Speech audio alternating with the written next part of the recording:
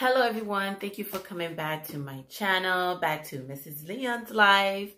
Again, I really want to wish everyone a good time in joining my channel. I want you guys to come here and learn how to cook and learn how to do almost everything. Like, mostly I do cooking, cleaning, talk about my family, where we're going. When I couponing, I love to coupon. There's going to be a lot about couponing, but it's just of my everyday stay-at-home mother life.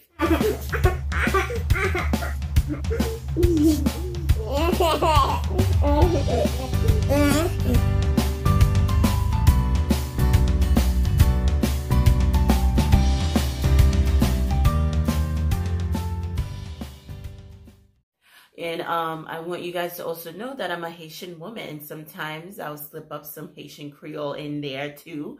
Not all the time will we speak English, but when I do speak Creole, it's because I really want my Haitian community to really understand what I'm saying. I mean, they do understand. I'm not saying that they don't understand what I'm saying, but there's some people who do not understand. So if I do slip up and speak Creole now and then, forgive me.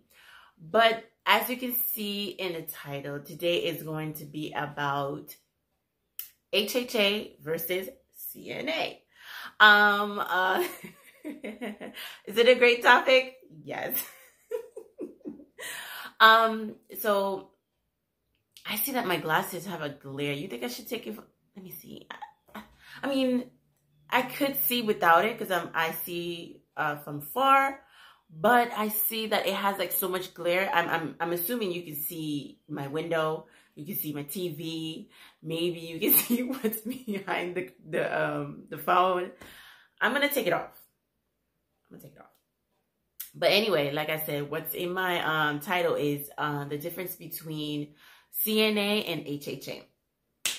Once upon a time, there was a girl named Luna. Yes, I took a little bit of Whitney's title because I love the way she said it. Once upon a time, there was a girl named Luna, and long time ago, she was told to get a job to pay her phone bill. What job was that? That was Acorn Community.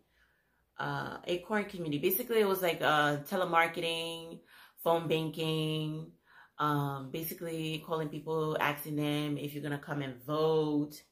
This, that, and third. So I had a good time with that job. It didn't last long because I had to give out paper in the street. And when the cold weather comes, the cold weather comes. I'm telling you, I am freezing trying to give out paper. So I said, you know what? Let me do something else. Boom. I did Burger King for 2 years. My manager was bipolar. I didn't know what bipolar was until I met this man. This man will be nice to you 1 minute and the next minute he is not nice. And me and my best friend, we used to work at the same location. Homegirl quit. I'm sorry, I'm telling you business girl, but homegirl quit. She's like, I'm not doing this. It was more to it, but you know, since it's YouTube and you know, for some reason they stop your videos if you start cursing, I'm not gonna go ahead. But she was like, I'm not going to do this. Forget this job. She turned around, bent over. She was like, kiss my behind. And I was like, she was like, you come in? I'm like, girl, I got to pay this phone bill. I wanted to go with her because to tell you the truth, she was right. But I have a phone bill. And mind you, the phone bill was me and my sister. And I really wanted to keep tab on my sister because my sister is a fast ass. She's not fast ass. It's like she likes to fight. And I wanted to be able to know where she's at. And her face was a face where people didn't get. Like, people didn't like. You know, she had thick eyebrows. And she always had frown. But she was, my sister's very sweetheart. But people keep teasing her, tagging her, and bullying her. But anyway, once upon a time, there was a girl named Luna, and she said, forget Burger King, forget all these things, let me do HHA. So we did HHA at Partners in Care. They did the free class. I did a free class. I took the class. I think it was like a week or so, and then I had to pass the test. I passed the test, and I got my certificate. That's it. Nothing else. Boom. I was always confident in taking care of other people because I took care of my niece when she was a baby. I took care of my mom. There was a point where she was sick several times. She had amputee in her toes. She had 2 toes removed, and she had a biopsy in her derriere. So basically, I was okay. I was not uncomfortable smelling, seeing urine, feces, anything. I was okay. I was okay to do the job. I said, I'm fine. I'm qualified for it. Nothing's gonna ick me out. So I did the job, and when they said, oh, do you have a second language? I'm like, yeah, I speak Haitian Creole. Didn't think that was gonna be a big deal. Okay? Because they always say that when you do go for a job and you have a second language, it's a plus because you have a second language. Boom. I get the job, and I went to a location and was a Haitian lady, right? Nothing wrong with Haitian people. I love my people. My people is my friend. They're my ride or die. But let me tell you about Haitian people in America when you do HHA. They think we're their servants. We're their bon. We're their esclave. No, I'm not. First of all, this is America, okay? The rules say this is what I got to do for you. This is what I'm going to do for you. If you want something else, you better hire a maid. I am not your maid. I'm here to help you because you have an issue. You have diabetes, high blood pressure, something happened to you, and I'm here to help you with your ADL, your everyday life, okay? No. So I come in, I clock in, I say hello. It's only 4 hours. What I'm going to do for 4 hours? No, the lady did not give me a chance to even sit down. She tell me, do this, do that, go outside, get this, get that, get that. I didn't even get a chance to. And then I got to a point, me mes amis, oh, I'm going to speak Creole. Me mes amis, bon, la pour me venir do, moi c'est comme si c'est esclave miye. Depuis me venir là, m'pa chita, si me font ti chita ou di me lever, c'est travail, me vin faire travail. Okay, même si ça, m'gen droit m'ka chita, c'est 4 temps. It's only 4 hours. I have rights to sit down. You telling me I can't sit down? As soon as that happened, boo-boo, I call my agency. I say, hello, boom. I don't want to work here. This is not working out for me. She think I'm her slave, and I'm not a slave. First of all, I kind of lied too. I said, I'm not strong in Haitian Creole. Yes, I speak Creole, but I'm not too strong. And she's talking to me. I don't understand what she said. Just so that I can leave her house, just so I won't come back. Because to tell you the truth, I'm not nobody's slave. Boom, that's one. There's another one. And so I left the job. So I left that. I left my 4 hours. Then there was like a good six hours. And then they said that after a month, you get like 7-8 hours. I said, okay, fine. But it was a Haitian lady. I'm like, what the hell? Like, why are they giving me all these Haitian people? I'm like, there's nothing wrong with that. But can I get somebody else? Boom. I went to another Haitian lady. Boom, 6 hours. I was like, okay, 6 hours. I know I'm going to have a chance to sit down or rest and eat something. So I get there and she only speaks Creole. Boom. I said, okay. I'm going to work with her. I'm going to make this happen. And she was bedridden. She was bedridden, but she was an obese woman. And I looked at her, and then she looked at me. And I looked at her, and she looked at me. And I looked at her, and I was like, I'm going to do this. But she was a sweetheart. Very sweetheart. But she wanted me to transfer her by myself. I said, excuse me? I said, ma'am, you are a little heavy set. I try to say it the best I said it the best I can. Madame, m kompren ou ta reme chita, ou ta reme alben, ou ta même pi piti, ou kompren, m pa kwe m ka fe sa pou. M pa kwe m ka chita. E pa chita non, m pa kwe m kapab, ouais, m pa kapale kriel, jen m ka pale kriel pou li. Men m eseye, m try, I did my best. Mwen di m pa kwe m ka e do al nan douche lan, paske lò rentre nan douche lan, c'est vrai, ou fin ben, c'est vrai, men ki jon pral fè livi, m pa ka livi ou wen. And les gens say, oh oui, c'est job ou si vous y aidez, ou si vous y faites ça pour faire, ou si vous y... me dit, mais au cas où, c'est deux moun pour les vous là, m'pas qu'à faire ça. And mind you, I already had common sense that I am not picking her up and putting her in a tub and then bring her out of the tub. She's gonna be slippery, and if anything, it's gonna be my fault. No, ma'am. No, that's not gonna be in my notes that I dropped somebody on the floor. No, ma'am. Oh, so she said, oh, and bien moi li agency pour me dire agency oh oui, m'pa ka kembo la. M'di bien, que laisse ça wal faire parce que même son petit moun, ouais, besoin faire petit.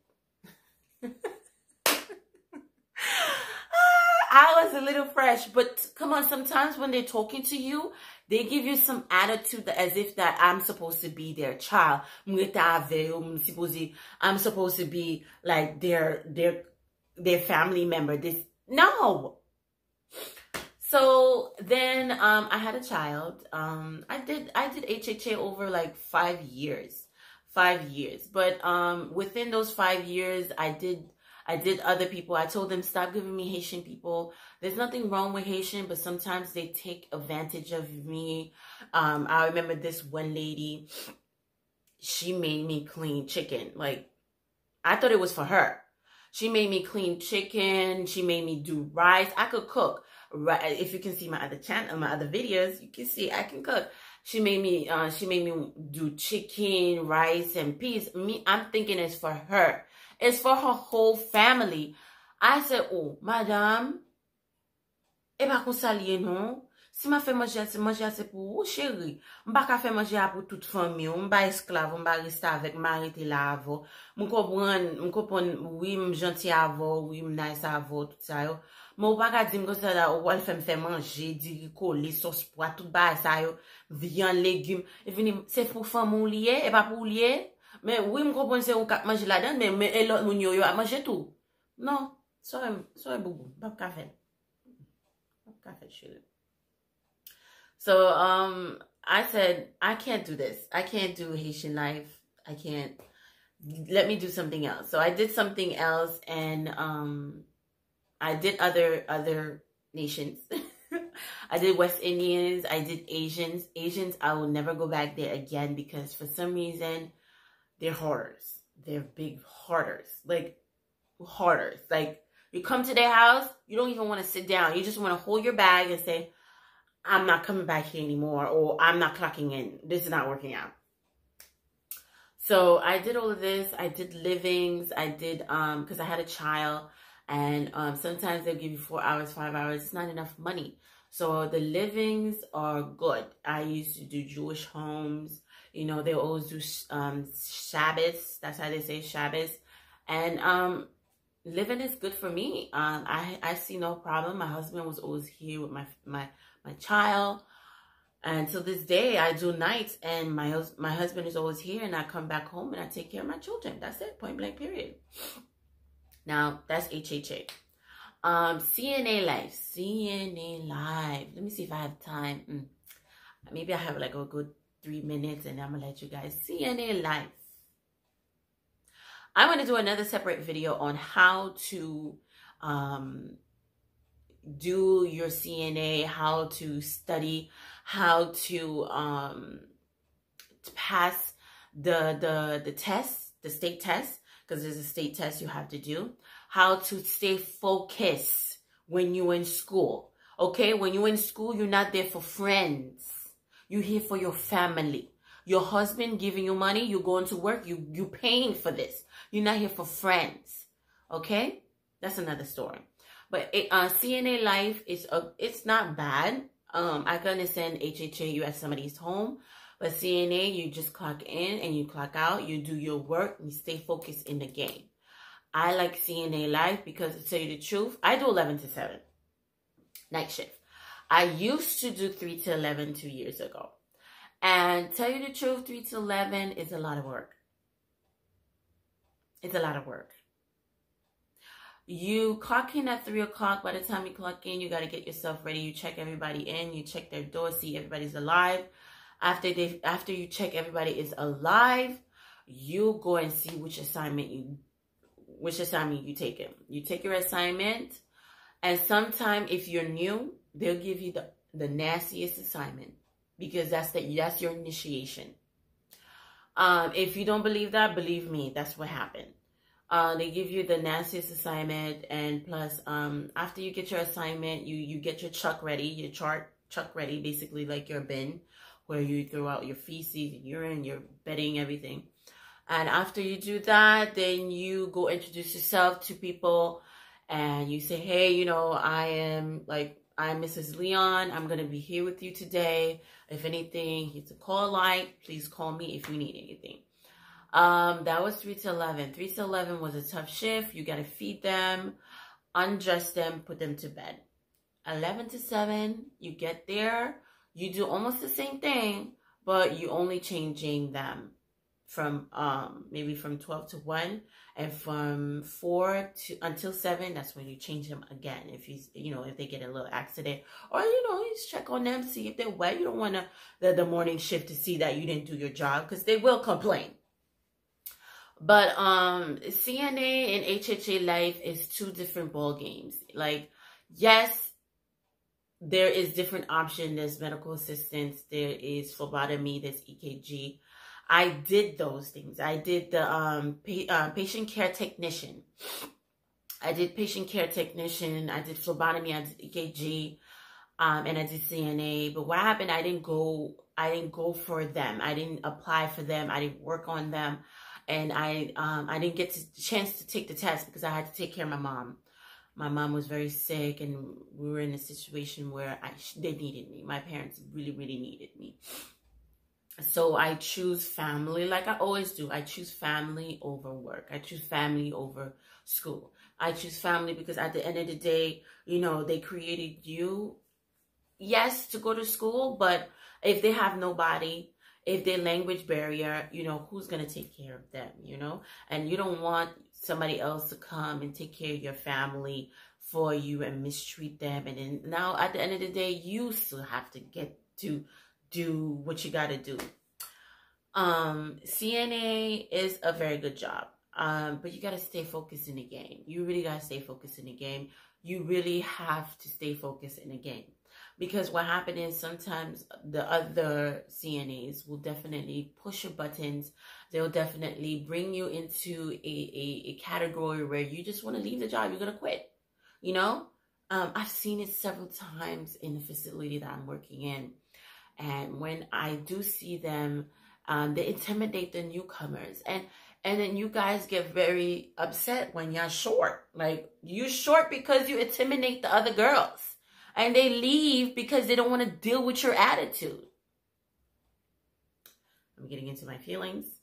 I really want to make another video on in depth of how to go ahead and pass the CNA course. But this is my little story of the difference between CNA and HHA. If you pick this video and you really wanted to do HHA, go ahead, do HHA. If you see like there's a time management between you and your child, and when you have to pick up your child, when you have to do this, that, and third, go ahead, do HHA. If you have to do CNA, do CNA. But you know that CNA, there's a 7 to 3, a 3 to 11, and 11 to 7. And you cannot be late all the time to those jobs. Those jobs, you really got to be there on time. Seriously. But that's all for now. I'm definitely going to give you guys more videos on CNA and HHA. And this is just part 1 of my little series. I really like the fact that you guys took the time to watch my channel and like it and share it. And, you guys do little hearts and comment. Thank you guys so much. I really appreciate everything you guys do. Thank you for supporting my family. Thank you again. Please share, like, and subscribe. And comme je toujours dis, abonnez. Please abonnez. Thank you again. Bye.